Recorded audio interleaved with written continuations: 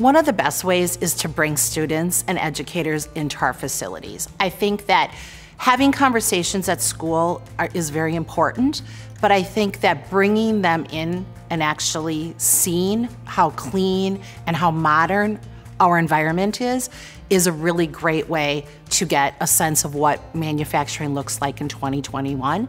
And also, I think it's important to have our employees talk about their journeys and education, and realizing that it's a very advanced field, that there's lots of opportunities, and we really need smart, talented employees. So Fox Valley Tool and Die has been involved with youth apprenticeship over 30 years. And so that's from the high school aspect of it, even longer from the technical school side of it. I said in the high school side, the kids come into Fox Valley and we take them into various areas of the industry. So it'll be in our, like I said, raw material saw department, and it could be 6 to 8 weeks, maybe a little bit longer, and then transfer them over to our production stamping side of it. They'll get involved in the machine shop, running machines, doing some production machining, grinding. We have a current gal that's was in the youth apprentice. She's in her process. She was interested in a welding program, so she actually did production welding for us. And so it gives an individual a full gamut of what manufacturing is all about, and is this a career for me? So the investment that we make is about paying it forward to our community that we depend on for our business, and making our children, making our students as prepared and informed as they can be to move on to the next stage in life, whether that's heading into college or heading directly into the workforce.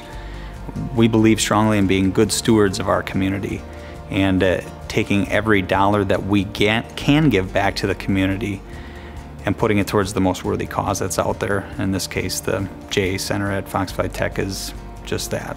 To consider the impact that Open Book has had on students, I think we step back and consider the fact that the entire world has had to pivot, welding instructors included, from an in-person setting to some form of hybrid or online learning.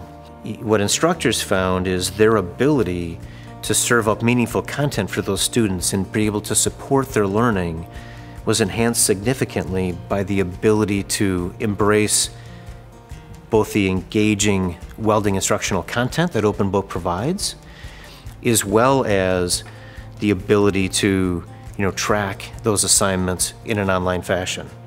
These were capabilities that these instructors simply didn't have, and overnight had to pivot and still deliver instruction and content and engage those students. And now the students have found that through the support of Open Book, their instructors are able to actually give them more hands-on time in a meaningful way that's helping them develop the skills they need to be successful without taking administrative time in the classroom setting. The relationship between Kiel High School, Lakeshore Technical College, and Amerequip is the perfect example of manufacturing and education coming together, working collaboratively to solve a problem. Amerequip needed welders. Kiel High School had students interested in welding, but lacked the equipment and the courses to keep them engaged throughout the high school. And Lakeshore Technical College came and solved both of those challenges. And they worked with their partner Miller Electric to get additional new equipment into the high school. And they developed dual credit classes that allow students to now take welding classes from their freshman year to senior year, remaining engaged. And Amerequip provides youth apprenticeship experiences for the juniors and seniors, providing real-life work examples. Just truly a great effort by both education and business, with a phenomenal result for our youth in the community.